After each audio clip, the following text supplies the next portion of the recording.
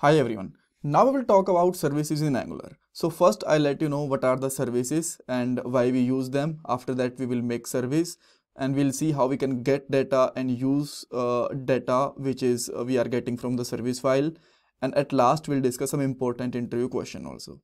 This is Angular 19 playlist that will definitely help you out for Angular job, project and interviews. You can access this playlist from description box of this part. Alright, so let's move to the first question. What are services? See, services are basically a feature of Angular that provide a way to you so that you can separate your Angular data and functions from your component files. Now you can have two questions like why we want to separate our data and functions from component file. The reason is so that you can use these functions and data in the multiple components. So let me take you through one example.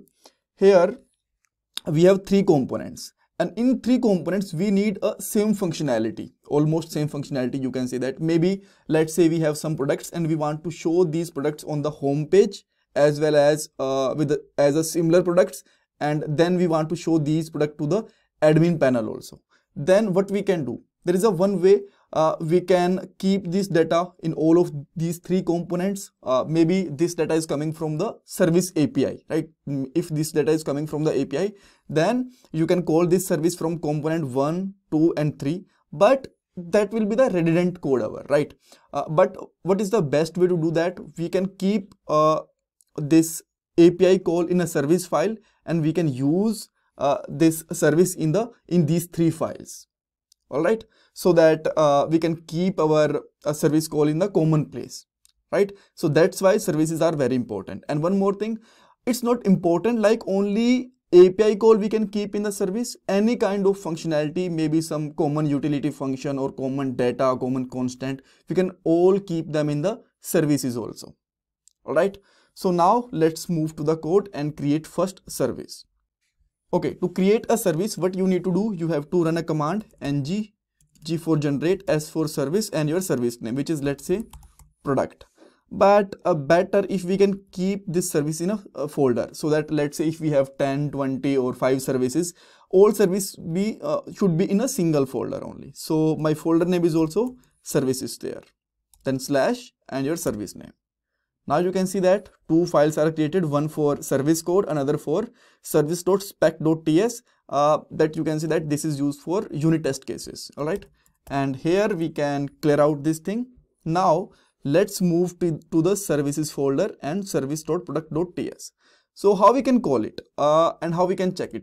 To check this, we are able to call or not. For a moment, let's put a log in the constructor only, and you can say that service called or something, right? Now go to the app.component.ts. So let's say we want to call this service here. Then what you need to do, first create a constructor and there create a property, and you can keep this property private also if you want. If you don't want to use it outside this class, then you can keep it like private and your any property name. So let's say my property name is there product data, or maybe product service, right? And then let's get a product service there, and this is automatically imported from the this file, right? And now you can just create it as a function.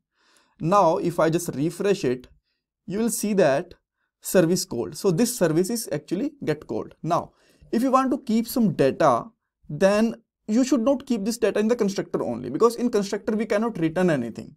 If you want to just call some other thing or maybe define some properties, that you can do. Otherwise you can create a better option is you can create a different function there. So just create me one more function, get product data or something, and inside this I'm returning some data array, and there are some product details. Let's say name is